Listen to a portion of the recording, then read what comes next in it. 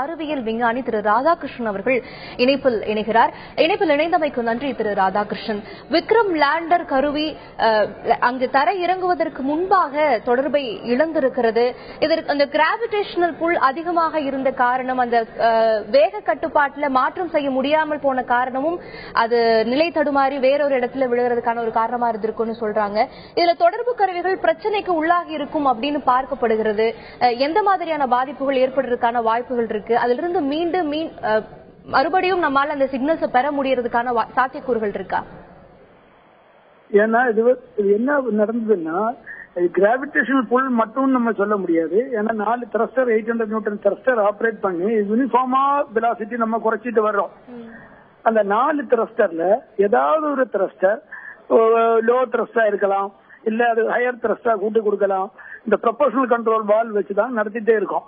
அந்த 4 யூனிஃபார்மா ஒரே வெலாசிட்டியில இந்த ஒரே த்ரஸ்ட் லெவல் கொடுத்திருந்தா யூனிஃபார்மா அதே நம்ம மார்க் பண்ணதே ட்ராஜெக்டரியில மூவ் ஆயிருக்கும்.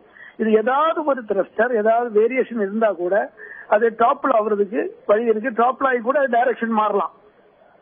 அதுதான் நடந்திருக்குமே தவிர அது அந்த வெலாசிட்டி குறைச்சிட்டு வர்றதுக்கும் நம்ம டைம் கிடைக்காது. அதுக்கு வந்து டாப்ல ஆயிருக்கலாம், அது டைரக்ஷன் மாறி போகலாம். அல்லாம இது கிராவிடேஷன் நம்ம ஆல்ரெடி நம்ம தெரிஞ்சுதானே இதை இறக்கிட்டு எல்லாமே கண்ட்ரோல் பண்ணிட்டு வர்றோம். அதனால கிராவிடேஷனல் சேஞ்சஸ் சொல்ல முடியாது. த்ரஸ்டர்ல ஏதாவது affect ஆயிருக்கலாம். But that can be located after few days. கட்டாயம் கண்டுபிடிக்க முடியும். By the time it is fortunate that நம்ம அதை எங்க இருக்குன்னு லொகேட் பண்ணியாச்சு பை தி ஆர்பிட்டர். இனி அதுல ரிடண்டன்ட் சிஸ்டம் வச்சு ஏதாவது கம்யூனிகேஷன் நடத்த முடியுமான்னு பாக்குறது நெக்ஸ்ட் ஆபரேஷன்.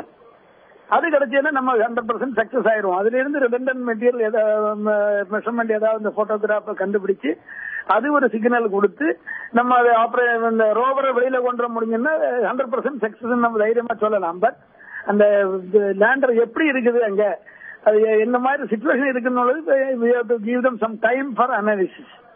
அது ISRO காரங்க டெஃபினட்டா பண்ணுவாங்க. இந்த போட்டோகிராஃப் கிடைச்ச சிதைக்கு நம்ம கட்டாயம் கண்டுபிடிக்க முடியும் வாட் இஸ் ஸ்டேஜ். அதை give them some time, 1 or 2 daysல கண்டுபிடிக்க முடியும் கட்டாயம் நினைக்கிறோம். ஆர்பிட்டர் இந்த விக்ரம் லேண்டரோட நேர்கோட்ல இருந்து அந்த தொடர்புகளை பெறுவதற்கு எவ்வளவு கால அவகாசம் அங்க இருக்கு?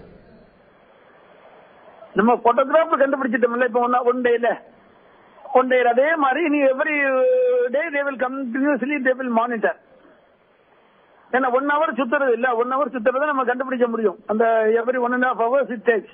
அந்த இதுல நம்ம ஒரு போட்டோ எடுத்தாச்சு by high temperature thermal image photograph கையில இருக்குது அவங்களுக்குள்ள. அப்ப நவ் வி வில் நோ அது என்ன மாதிரி ஷேப்ல இருக்குது, அது இம்பாக்ட் ஆகி ஏதாவது பிரச்சனை வந்துதான்னு உள்ளது இப்ப நம்ம தெரிஞ்சு போகும். But it give them some time.